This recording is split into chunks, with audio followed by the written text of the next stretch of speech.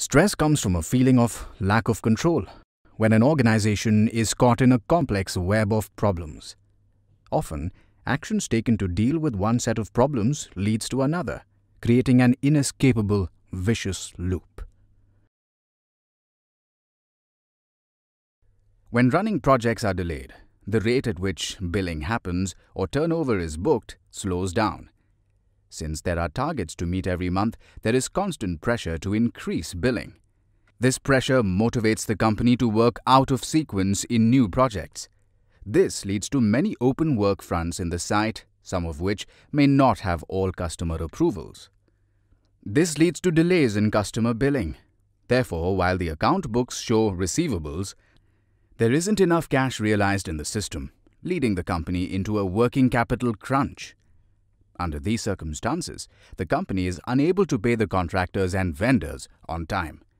This often causes the disgruntled vendors and contractors to default on deliveries or labor supplies. Without timely availability of adequate men and material, projects get delayed. Working out of sequence also forces work to start without all the necessary material, design approvals, etc. Under such circumstances, interruptions and slowdown in execution is inevitable, further aggravating project delays. And when projects are delayed, the company's resources get engaged for much longer than planned.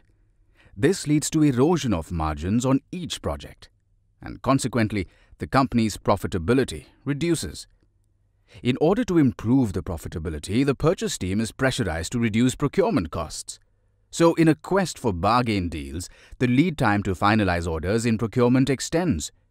This means from time to time, material needed for immediate site execution is delayed, and so is the project.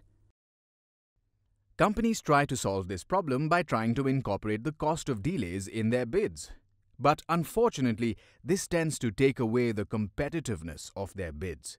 There apparently seems to be no way out. However, some companies have found out ways to get out of this stressful vicious loop. Click on the link to understand how they could de-stress to deliver.